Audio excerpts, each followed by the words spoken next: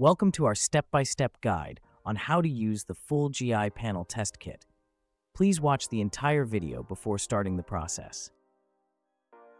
The full GI panel is designed to collect stool samples to test for various gastrointestinal issues. Today, we'll guide you through the correct way to collect and prepare your samples for shipment. Before you begin, ensure you have not taken any medications that could affect the test's accuracy, such as antibiotics, antiparasitics, or antacids, for at least 2 weeks. Now let's get started with the collection process. In the box will be 2 vials for stool collection. This part of the test will be checking for parasites. The box will also include the requisition form, which needs to be filled out. You will also receive a swab culture test, which will check for bacterial infections, and 2 collection sampling sheets for the collecting of stool sample.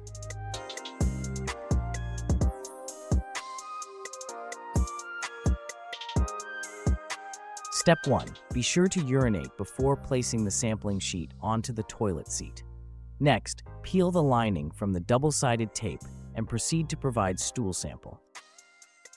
Step 2. Open your test kit and carefully remove 1 vial. Using the spoon attached to the cap, collect small amounts of stool from different areas, especially any watery or bloody sections.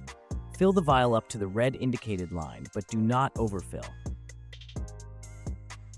Always handle specimens with care as they can be infectious.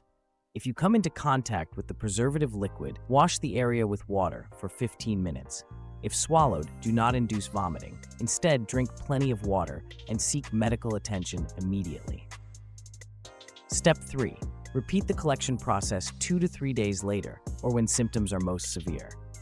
Remember, if the symptoms are cyclical, prioritize collection during your worst phase. After your final collection, prepare the swab. You can swab all different areas of the body, including stool, urine, mucus, saliva, or skin. Blood cannot be swabbed.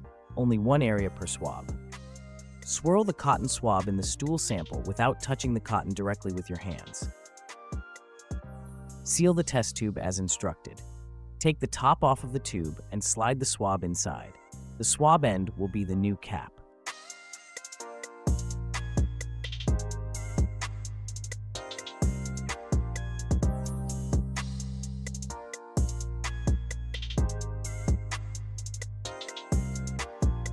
Please complete the requisition form completely. Include all required information and payment details if you're using a credit card or check. If you prepaid for the test, you will see a prepaid number next to the payment. Samples without a completed form will not be processed. Place your vials and swabs back in the box the specimens came in. You can use any courier service like UPS, USPS, or FedEx. Ship the samples promptly to ensure they arrive within the necessary time frame. A 3-day transit shipment will ensure that specimens don't become compromised.